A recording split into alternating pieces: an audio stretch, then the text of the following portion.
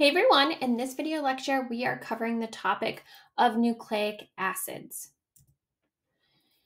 To remind ourselves what nucleic acids are, we got to think back to the beginning of this lecture series, looking at the 4 macromolecules that are necessary for all of life.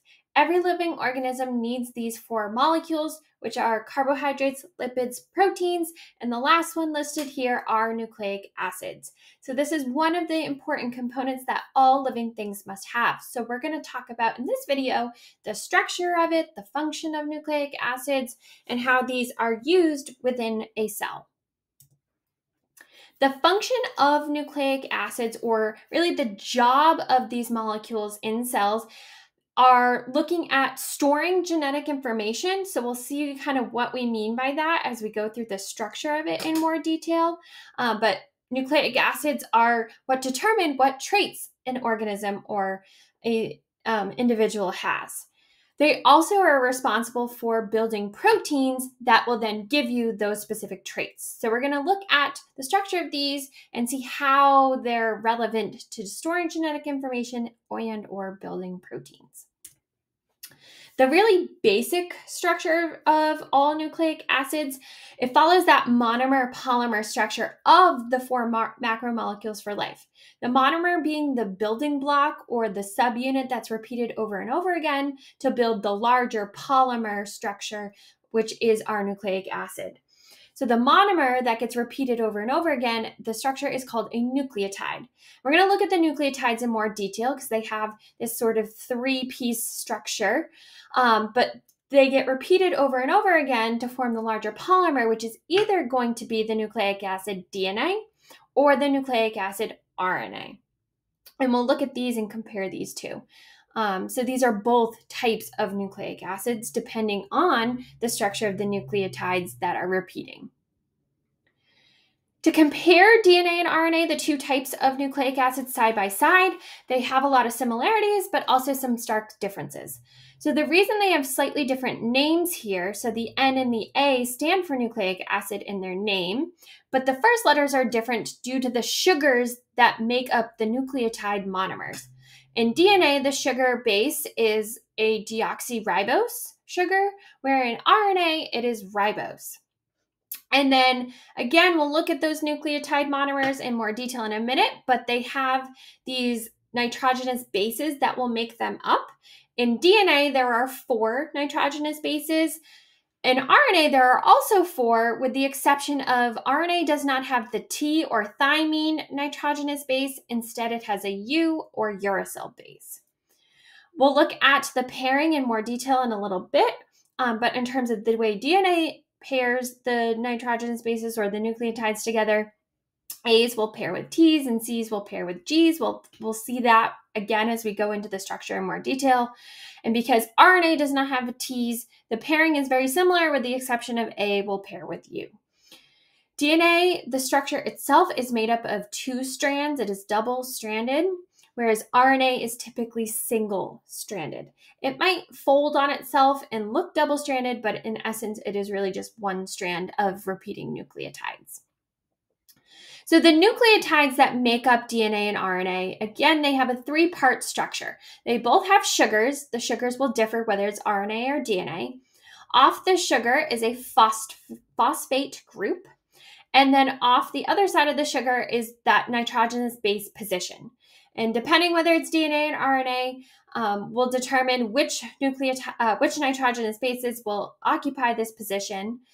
So let's look at those bases in more detail.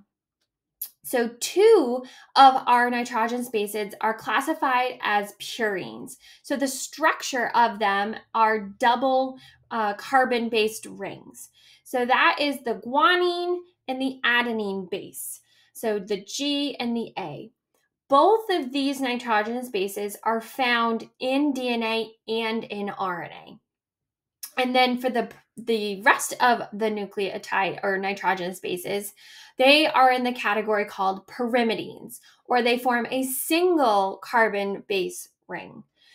And the pyrimidine bases are cytosine, thymine, and uracil.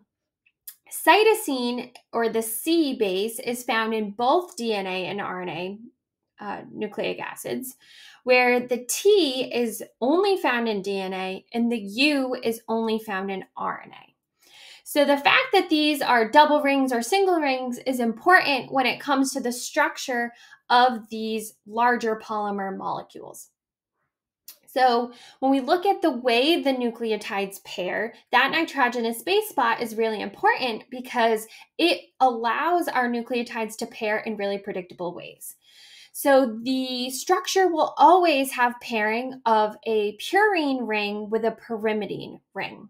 So here we have adenine, you can see the double ring structure to it, pairing with thymine, which is a single ring.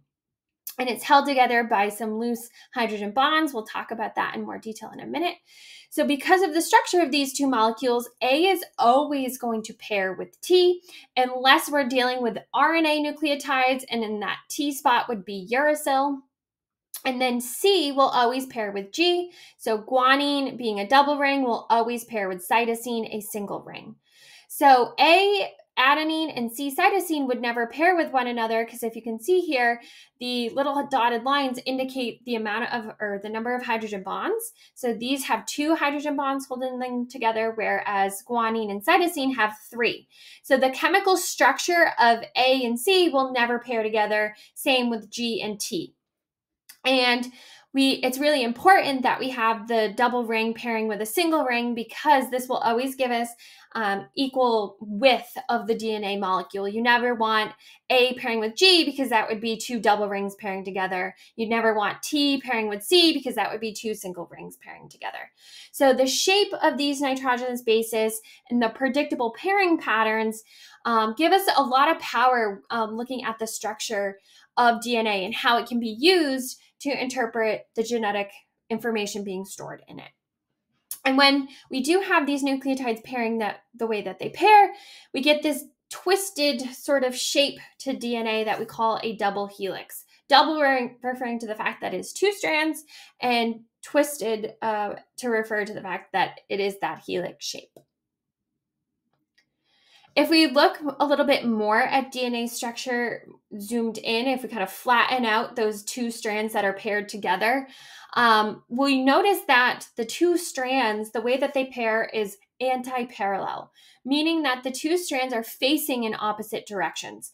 We could go into 5' and 3', but really if we just look at the sugar rings here, the sugar rings on the left side of the DNA double strands is kind of pointing upward, and the same with the phosphates kind of pointing up. Where if you look at the opposite strand on the right-hand side, those sugar rings are pointed downward. Same with the phosphate groups are kind of near the bottom. And if you look at the way, the letters are written here, those are upside down as well.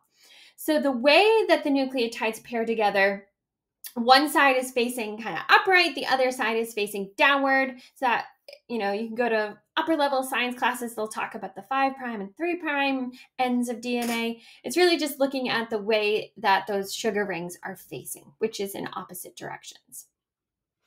Looking at the outside of the DNA molecule, so the inside of the double strands is your nitrogenous bases pairing together, whereas the outside of the molecule, you see what we call a phosphate sugar backbone. So the phosphates and the sugars are alternating. So here we have phosphate, then a sugar, phosphate, sugar, phosphate, sugar. So those outside edges will alternate between those 2 molecules. The pairing is always being referred to as complementary. We know that if we have an A here in this position, the opposite nucleotide will be a T, again giving us that double helix shape. And then lastly, holding together those nucleotides are hydrogen bonds. Hydrogen bonds are important because they are a weak chemical bond. So that is going to allow the DNA strands to easily pull apart and separate, which is important when it comes to DNA being used to actually create proteins. In terms of the discovery of DNA, there are 2 kind of famous scientists that were credited with discovering the structure of it, and that is Watson and Crick. They were studying the structure of DNA and trying to figure out what is the shape of the molecule.